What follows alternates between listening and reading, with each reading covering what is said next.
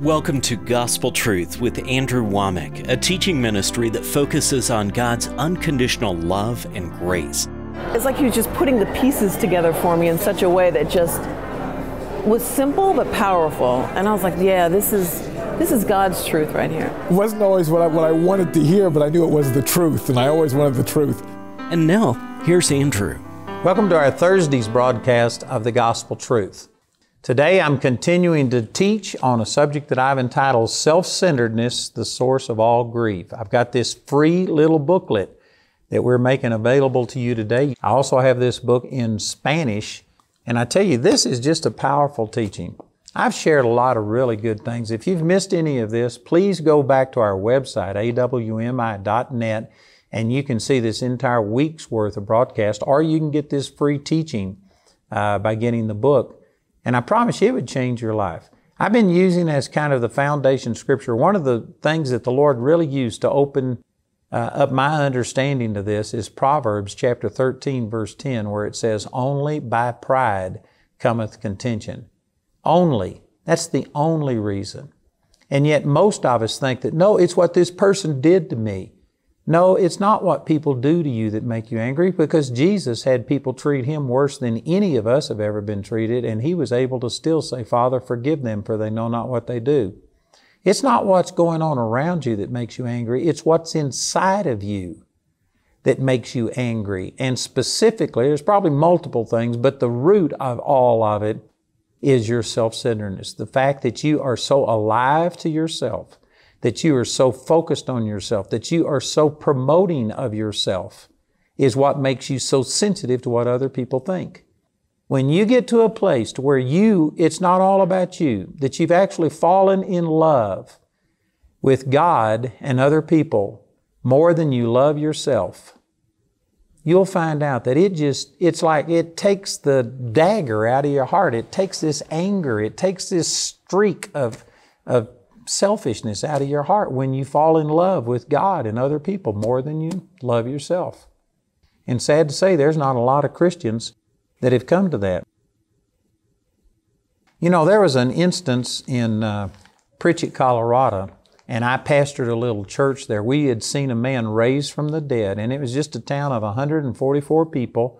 There was 10 people in the church before I got there. I held a meeting. We saw a man raised from the dead, and as a result, we started having 100 people come to church. They weren't all from Pritchett. They came from the surrounding areas. But I mean, it was amazing and great things were happening. But I was teaching things that were not in agreement with what these 10 people in that church had been taught. And some of them even got mad because there was people outside of Pritchett that were coming to church. And they wanted it to be just a Pritchett group. They got mad because I didn't sing out of the hymnals, that I sang what they called nursery rhymes. And so anyway, I just started having people come against me. And there was this one guy who was a friend of mine. And I don't know all the reasons why, but anyway, he got upset at me and he blasted me. He accused me of stealing money from the church. He accused me of all kinds of things. And he just let me have it. Now, in the natural, when something like that happened, I would have taken offense. I would have been angry and bitter. But you know what? I knew, first of all, that the things he was saying weren't true. And I didn't care. I didn't have to justify myself. And somebody might think, well, how's this going to affect other people in the church? You know what? That's really not my business. If I'm worried about what everybody thinks about me, like right now, I've got thousands of blogs that have been written about what a terrible person I am. And I've literally had my staff come to me and say, you've got to do something. There are things that we can do to, I don't know, somehow or another, you divert people away from these things. I don't know. But anyway, they came to me and told me that they wanted to, do something to stop all of these negative things that were written. And I told them, I said, forget it. I said, let it go. They said, but people are getting the wrong impression. I said, forget it. And then a couple of months later, they came to me and they gave me about 5 of these websites or things that had been said about me. And they said, we need to change that. And I said, look, I told you months ago not to spend any time doing this. I said, I am not here to promote myself. If I get off the track and arguing with the grandstands and trying to justify myself. I might win the argument, but I'm going to lose the race. I said, I do not want any of our resources going to defending me and defending my honor. I said, I'm going to sit here and preach the gospel, and God can bear witness with people's hearts, or I don't care. It just doesn't matter to me. And there's a lot of people watching this program and think, well, that's a stupid thing to do. But I believe it's the correct thing to do. Jesus didn't defend himself. You know, today, most ministers would fall all over themselves, apologizing and trying to keep people from misunderstanding them. But Jesus, He just spoke. They said, you know, do something. Show us your supernatural power. John chapter 6. And they said, Moses gave them manna. Can you provide manna? And He says, I am manna. I am the bread that came down from heaven. You need to eat me. And they said, eat you? Are you talking about cannibalism? And of course, most people today would have they would have done whatever it took to explain, oh no, I'm not cannibalism. Please don't misunderstand. Please understand what I'm saying. That's the way most ministers would be today. They would just spend huge amounts of time trying to make sure that nobody misunderstood them. Jesus went on to say, and instead of explaining Himself, instead of trying to steer them away from misunderstanding, He just made it worse. He says, I'm telling you, unless you eat my flesh and drink my blood, you don't have any life in you. And there was 5,000 people that were there. And they got so offended at Him that they all left. Most people would look at that as failure. I look at that as one of Jesus' greatest moments, because it revealed that He was not out to please people. He was not trying to just draw all of these people to Himself and wanted everybody to love Him. He was telling the truth. And it says in that context, I'm not turning over and reading these verses, but if you look in John chapter 6, it says He knew that these people weren't seeking Him out of true love. They sought Him because He had multiplied the loaves and the fishes and fed 5,000 men, not including all the women and children. They were seeking Him and wanting to make Him a king because He filled their belly. It was all selfishness. You know what that is? That's pride. And He knew that people who only served Him when it was to their advantage, but there was no real commitment to Him, He knew that they weren't the followers that He wanted. And so He didn't try and explain Himself. They left thinking He was talking about cannibalism. And He just let them go. And instead of turning to the disciples, He still had His 12 disciples there, and instead of turning and saying, I need a hug, could somebody please make me feel accepted? No, He turned around to those guys and He says, will you leave also? It's like saying, there's the door. If you can't handle this, you leave too. He wasn't dependent upon people. He wasn't offended when people misunderstood Him. He didn't go out of His way to try and gain everybody's favor. He only cared about what His Father said about Him. His relationship with God literally set Him free from worrying about what other people had to think. So back to this story where this person in Pritchett, Colorado was saying terrible things and had an argument with me and said, things that nobody should say to a person. Did you know the next week I was driving by this person's business and it was my habit to stop in and talk to him and say something. And so I just pulled over and I asked Jamie if she wanted to go in with me, and she said, no, I'm staying in the car. So I went in and I only talked to this guy for just a few minutes because he was cool towards me. He didn't want me to be around. He wasn't friendly the way that he normally was. And I came back out to the car and I sat down and I told Jamie, I said, something's wrong with him. I said, he wasn't friendly to me the way he normally is. And she just looked at me and she says, are you kidding? And I said, no, I'm promising you something's wrong. And she had to remind me that he had tried to take the church away from me, that he had accused me of stealing money, having sexual immorality.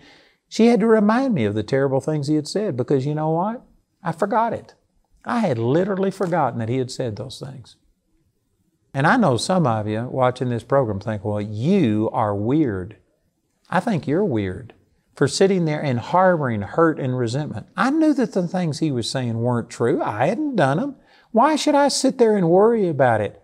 And I just went to the Lord and I cast my care about it over on the Lord. You can get to a place to where honestly, you don't care. You don't have to have people's approval. You aren't codependent. It's not all about you. It's all about Jesus. And if somebody else can present Jesus better than I can, then I don't have any problem giving my platform to them and letting them speak. I don't have a problem promoting other people because it's not all about me. And because of it, I've had people that disagree and there's people that reject me, but it doesn't change me, because I'm not saying that I never have a selfish thought, but I am saying I have dealt with this. It's not like I've arrived, but I've left. And I've started dealing with this, and I've actually gotten to a place to where people can insult me and do things, and I don't even remember it.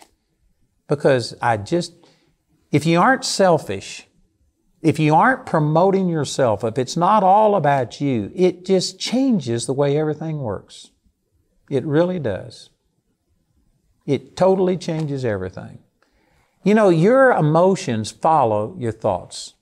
And if you are just thinking about yourself and you're protective and you're fearful and you're worried that somebody's going to say or do something about me, if you don't find your identity in the Lord and your personal satisfaction and contentment is in what God thinks about you, if you are codependent upon people and having them approve of you, you are going to be one messed up person, because I guarantee you Satan's always going to have somebody come along and push your buttons and say something that offends you.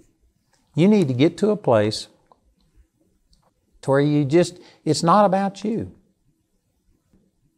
You know, here's an example. I was watching a television program one time, and it was teaching against capital punishment.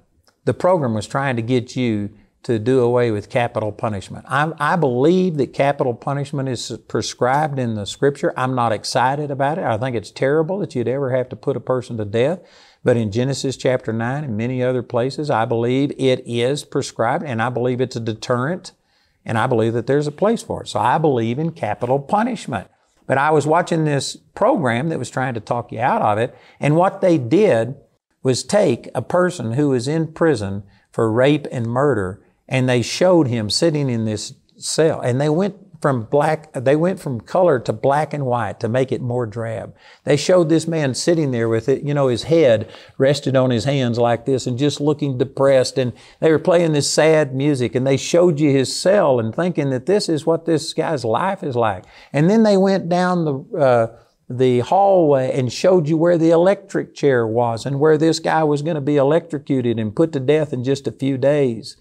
And then they went back and showed you his baby pictures. And they had pictures of him as a little baby. They had pictures of him as a little kid, wearing a cowboy outfit and riding a stick horse and things like this. And they showed these innocent pictures. And then they showed him as he grew up being abused and terrible things happened to him and his tragic life. And then they showed you him sitting in the prison cell. And even though I believed in capital punishment, when you saw things from his side and you saw his baby pictures and you saw these innocent things, and then you fast forward to see where we are going to put this person to death, you think there's got to be a different way. There's got to be something better. And even though I'm not excited about capital punishment, I do believe it is a deterrent, and I believe it is a godly thing to do. Even though I felt that way, I felt myself thinking, sympathy and pity for this guy and thinking, surely there's bound to be some better way to deal with this. And as I was looking at that and trying to process it, the Lord spoke to me and He says, what would happen if you took the little girl's pictures that he raped and then he murdered? And what if you took her baby pictures and showed them to this same group? And then you showed her growing up and playing with her dolls or with her friends and stuff.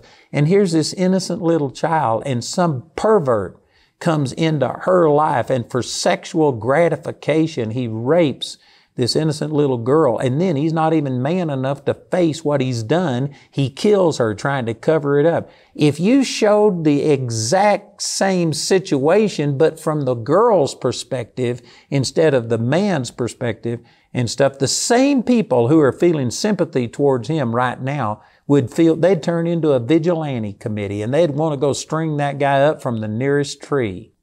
And the Lord used that to show me, see, it just depends on what perspective you're looking at things from. If you are always looking at things from a selfish perspective and always thinking about yourself, it just guarantees that you are going to have a violent, angry response anytime self gets treated wrong. And we live in a fallen world, and self is going to be treated wrong all of the time. Sometimes maliciously, other times just out of neglect, because people don't realize how important you are. You are never going to get to where self isn't rubbed the wrong way. And as long as that is alive on the inside of you and sitting there just, you got these buttons and you're just waiting on somebody to push your button, I can guarantee you it's going to happen. But you can sit there and get to where it's not about you, and you get to where you love God and you love other people more than you love yourself. And when somebody pulls in front of you in traffic, and they don't even turn their blinker on and they cut you off, instead of you thinking about, look what they did to me, and how don't they see me here? See, that's going to cause anger to rise up. But if you were to think about other people and think, I wonder why he did that. Maybe he just came from the hospital and his wife of 40 or 50 years is dying, and he was so focused on that, he just forgot what he was doing. When you look at things from other people's perspective, you have mercy. And you have grace towards them. Now, sometimes people are malicious and sometimes people are mean, but even in that situation, you could sit there and feel pity and say, man, what has happened that has made them to where they just don't care about anybody but themselves? One of the ladies who came to work for me, one of my very first employees, it's a long story. I hadn't got time to go into the whole thing, but her husband was terrible. Her husband beat her. He tried to kill her. He had poured hot grease over her. He had broken her neck. And 2 children from a previous marriage he kept in the basement, and if they ever came up out of the basement, he said he'd kill them. Now, most people would say you need to leave a marriage like that, and I can understand that. I'm not saying that you have to stay in an abusive relationship. But in this situation, this woman came to me and told me about this, and I told her, I said, the only reason he acts the way he does is because this guy's demon possessed. And I said, you have God living on the inside of you, and greater is He that's in you than he that's in the world. She says, you mean I don't have to leave? I said, you don't have to leave. You're free to leave. I said, the Scripture says, 1 Corinthians 7, if He's pleased to dwell with you, let not the wife depart. It doesn't sound to me like He's pleased to dwell with you. So I said, you're free to leave, but I said, you can believe God. She chose to believe God. And one of the things she did, I taught her the exact same things I've been teaching this week about what is it in Him. Instead of looking at it from just what He's done to you and your children, what is it that's in Him that makes this man so miserable, that makes him such a, tool of the devil? So she began to pray and start asking God to show her what was wrong with him. She quit being selfish, thinking about just look what he's done to me. And she started saying, God, what's going on the inside of him? And the Lord showed her that he was born in Puerto Rico, I think it was, and he was dedicated to the devil in a demonic, satanic ritual at his birth. They killed a chicken and put blood over him, and he was dedicated to the devil from birth, and he could leave his body and howl at the moon, and anyway, he had all kinds of demonic stuff. And when she saw things from his point of view, she actually started having compassion for him, even though he was doing terrible things to her. And they went to a marriage counselor. And I knew this marriage counselor. He was a good man, but he asked the man first to tell his side of the story. And the man just started saying everything about his wife that he was guilty of. He lied through his teeth, and he misrepresented, said, she's broken my neck, she's poured hot grease over me, she's done these things. And the counselor, a friend of mine, got so mad, he told him, divorce this woman, get out of there, you do not need to stay with her. And anyway, the wife of the counselor calmed him down, says, look, there's always 2 sides to every story. Let's listen to what she has to say. First of all, let me say that if you were in for a marriage counselor and if your husband was lying about you and everything he was guilty of, he was attributing it to you, how many of you would have even let him finish his sentence? See, most of us, because it's all about us and we've got to defend our honor and we've got to look right, we wouldn't have even allowed him to finish saying what he was saying without breaking in. This woman never said a word. But finally, when the man says, all right, what's your side of the story? Instead of her defending herself and promoting herself and saying, no, he's the one that's guilty of everything, it's not me. You know what she did? She just said, look, I used to think that he was my problem. But the Lord has shown me that, man, I am just as much of a part of the problem, that I have taken hurt and offense, and God's dealing with me. And she just talked about what she was going through, and she never exposed him. She never said anything.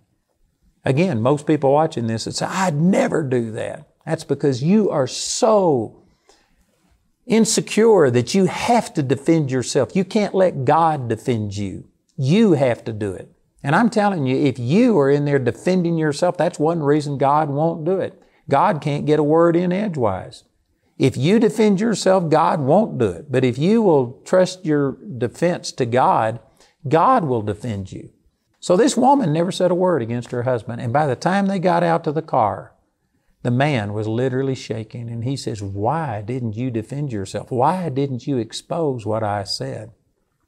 And she says, I came here to get you help. God has already set me free, and God is healing my heart. And if you running me down helps you, if this is what's going to help you, she said, then I don't care. You can just say whatever you want to. And this man literally became so afraid of her. He lost his demonic powers. He moved out of the house. He couldn't stand to be around her because she was operating in greater power and authority than he was.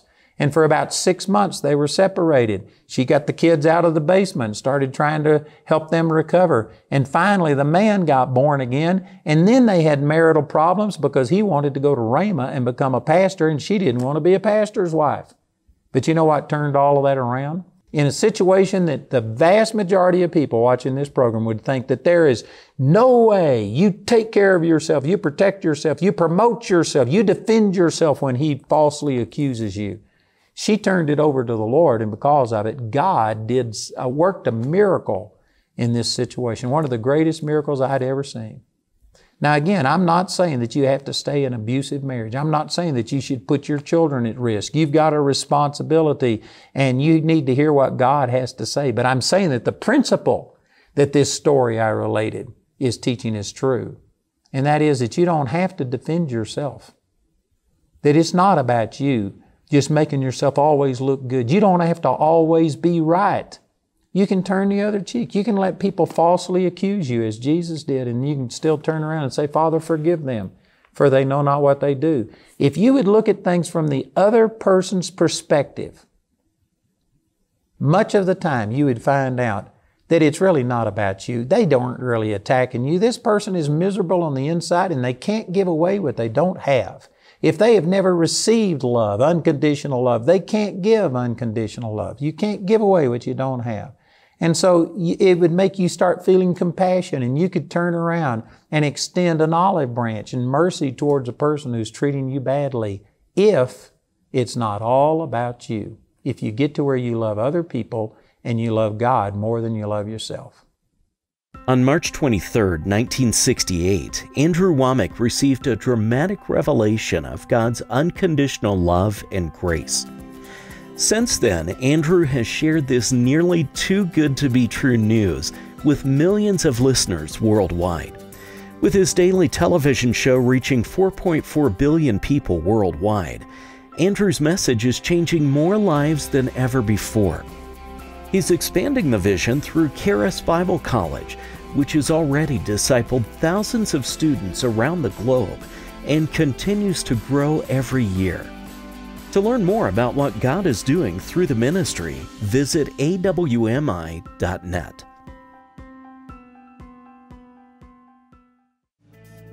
Andrew's complete teaching titled Self-Centeredness, the Source of All Grief, is available in a 56-page booklet. And today, Andrew would like to offer this booklet as his free gift when you contact us. Get Andrew's Self-Centeredness, the Source of All Grief booklet in either English or Spanish absolutely free when you call our helpline at 719-635-1111 or go to our website at awmi.net. This offer is limited to one free book per household and is available in the US, UK, Canada, and Australia. Contact us today to receive this free offer. This teaching is also available as a single CD or DVD made from our daily television broadcast. Each of these valuable resources is available for a gift of any amount. This entire series is also available for audio download, absolutely free from our website. Go to awmi.net to see all the ways you can get this teaching. If you haven't yet partnered with us, I'd like to encourage you to pray about it, and then if the Lord says so, join with us, because we are taking the gospel not only through television, but we've got over 70 different locations around the world, offices, I think in 16 different nations. We have probably 8,000 students going through Charis Bible College at any time, with over 8,000 graduates. We're pumping out millions and millions of free material through our website, over 200,000 free hours of material on our website, and we're just reaching all around the world. We couldn't do it without partners. And so I would like to ask you to pray about it. If you want to make a difference, I believe that this is a good ministry. You'll get a great return, not only in heaven, but in this life, you'll receive 100-fold. So join with us and become a partner with Andrew Wommack Ministries today. You can become a Grace Partner or order resources through our website at awmi.net. While there, you can discover more product details and download additional free resources. You can also order resources or receive prayer by calling our helpline at 719-635-1111. Our helpline is open Monday through Friday, 24 hours a day, and Saturday and Sunday from 7:30 a.m. to 6 p.m. Mountain Time. To write us, use the address on your screen. We appreciate your generosity and hope to hear from you today. View the amazing true stories of 5 individuals that were considered to be lost causes. Yet in their darkest hours, God showed them His amazing love and grace. Discover for yourself the transformative power of the gospel with our Grace Encounters Volume 2 DVD. To purchase your DVD today, go to awmi.net/Grace Encounters. You got to be leaders in this hour, guys. So your wife, your children need the provision that you can give them of leadership. We got to lead. We got to take a bold stand. We got to tell people where we stand and why we stand on these principles. Men, the culture says you're irrelevant or you're a part of the problem. God says you are the solution, and He's calling you to stand courageous in this hour. I want to let you know that we have now started a Charis Daily live Bible study. We've been doing a Bible study every Tuesday night live for about 2 years, but now we have 5 days a week.